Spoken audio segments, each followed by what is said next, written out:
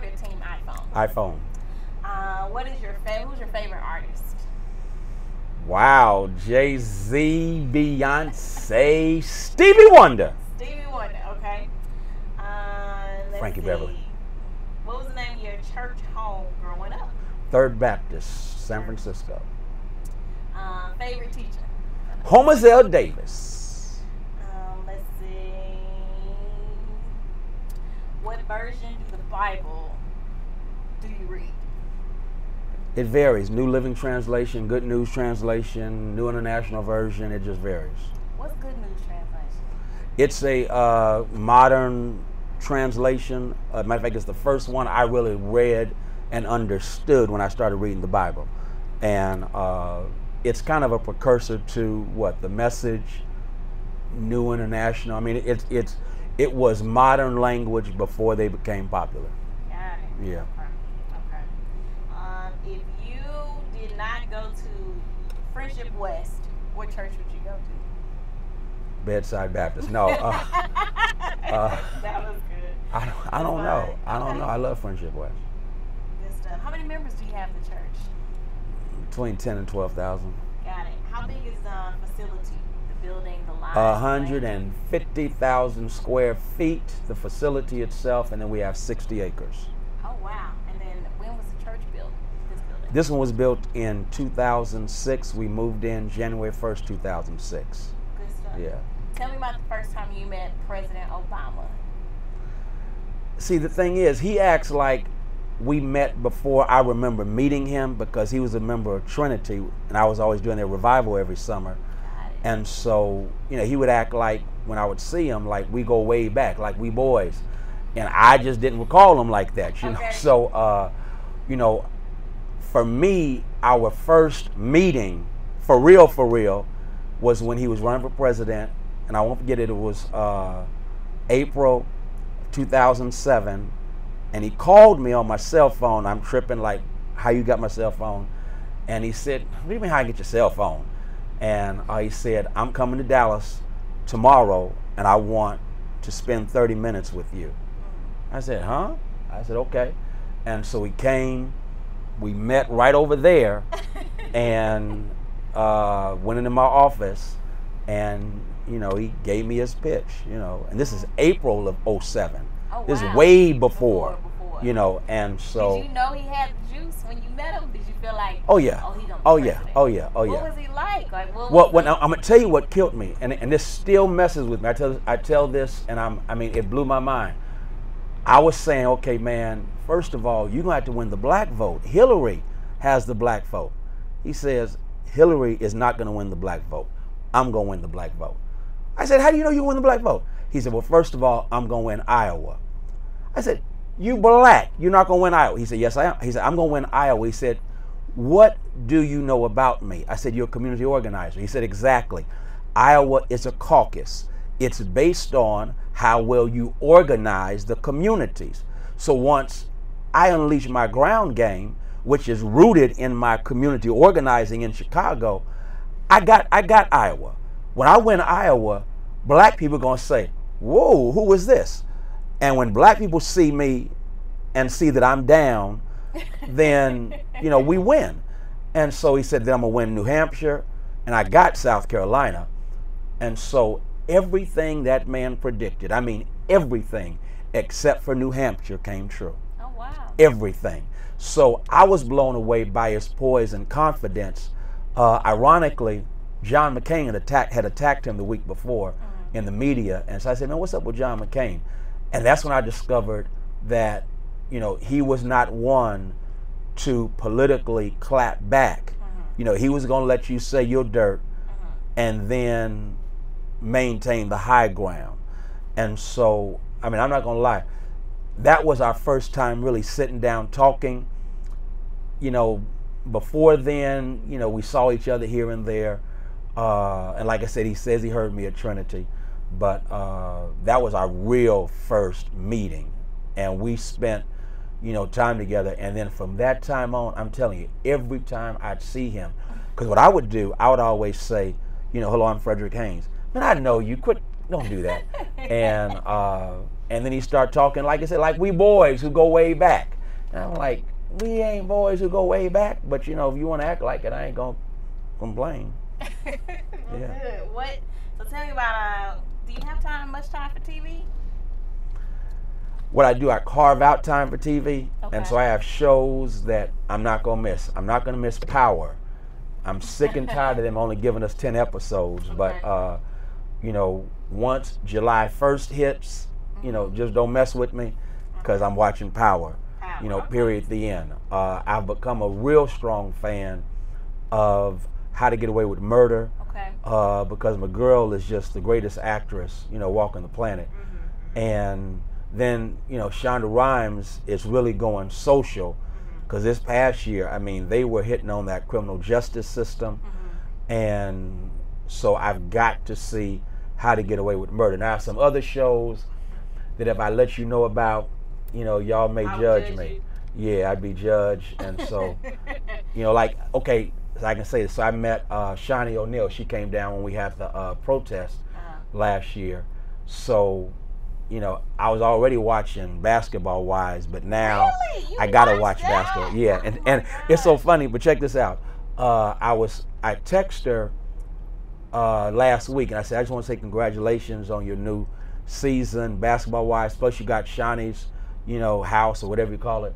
And so she said, Pastor Haynes, please do not watch Basketball Wives. Just watch Shawnee's house. I said, I'm already hooked. I got to see it. I got to see what's up with Evelyn. And so have you watched Dear White People on Netflix? Dear White People. Dear White People is the truth. Yes. Yeah, it is. Yeah.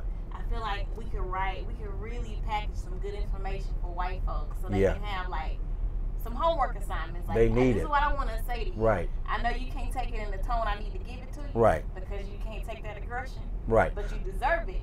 But I need you to hear me when Thank I you. say, thank you. This is an issue. And I need y'all to figure that out. Thank you. Because I need y'all to do like that. today, Starbucks is doing their thing where, you know, everyone is, you know, supposed to be going to this training. Well, they need to see Dear White People.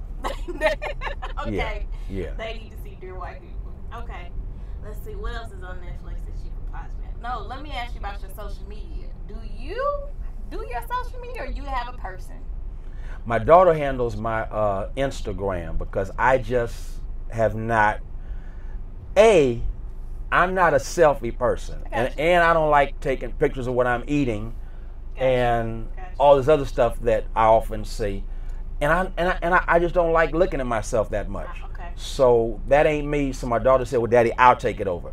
So she does it every now and then. I'll do something, but if it's a photo with me, I didn't do that one. If it's a photo of someone else, something else, some calls, that's me. Okay. Twitter, I do Twitter. Okay. And Facebook, I do my Facebook. You do your Facebook. Yeah. Okay. So out of all those social media avenues, which one are you most comfortable with? Probably Twitter. Okay. Yeah. I do see you tweet a lot. I see you. Do you see my mentions?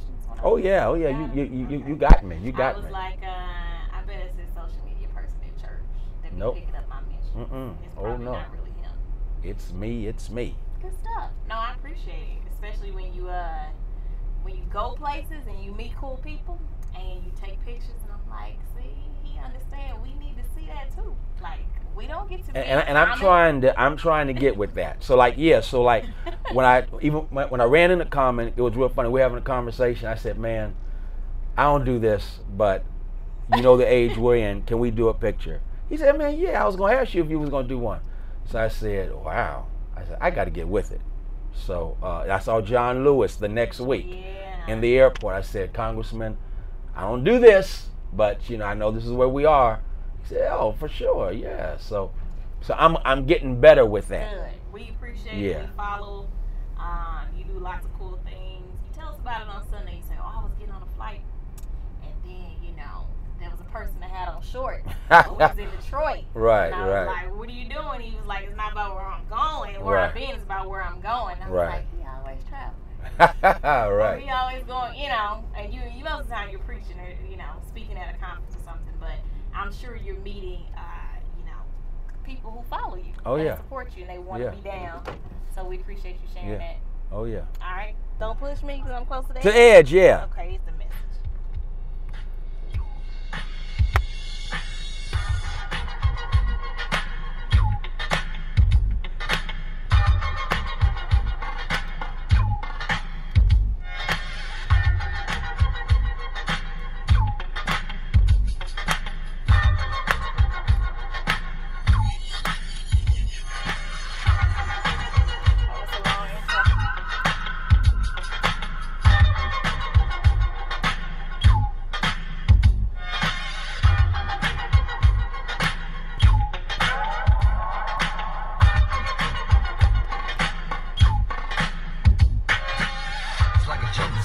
it makes me wonder how I keep from going under. It's like the jungle, sometimes it makes me wonder how I keep from going under. It's like I messed up. Oh, I'm sorry, my bad. Sorry. Broken glass everywhere. People pissing on the stage, you know they just don't care. I can't take the smell, can't take the noise. Got no money to move out, I guess I got no choice.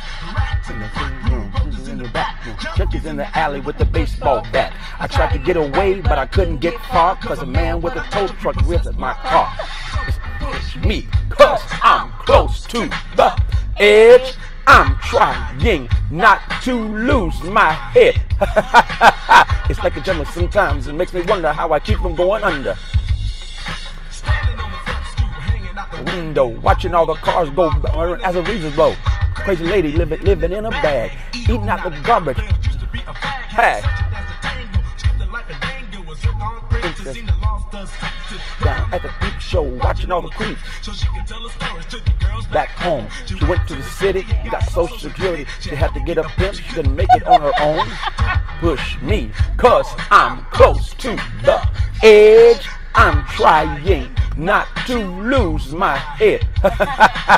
It's like a jungle sometimes, it makes me wonder how I keep from going under. Okay. It's like a jungle sometimes, it makes me wonder how I keep from going under. But if God got us, then we gon' be alright. We gon' be alright. We gon' be alright. We gon' be alright. Do you hear me? Do you feel me? We gon' be alright. We gon' be alright. Oh, that's not. You need the words. I need the words.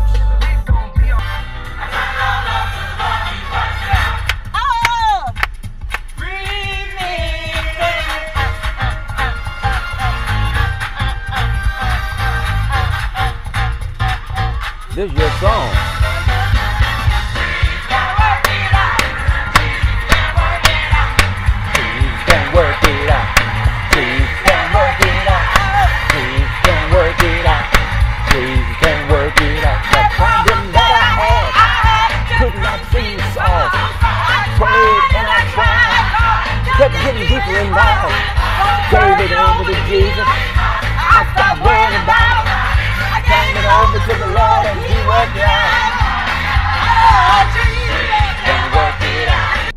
Okay, well, Pastor, that's the end of our trip. I Thank appreciate you. you. I appreciate you, Thank Councilwoman. You for giving us a couple minutes and just sharing your word. Just understand that we support you. We love you. We appreciate all you do for us and the community. That means a lot. Thank you. And keep being the Black church. I appreciate that. I appreciate that. Good stuff. Everybody don't like being black, so. Have a good one. All right, thank you. All right.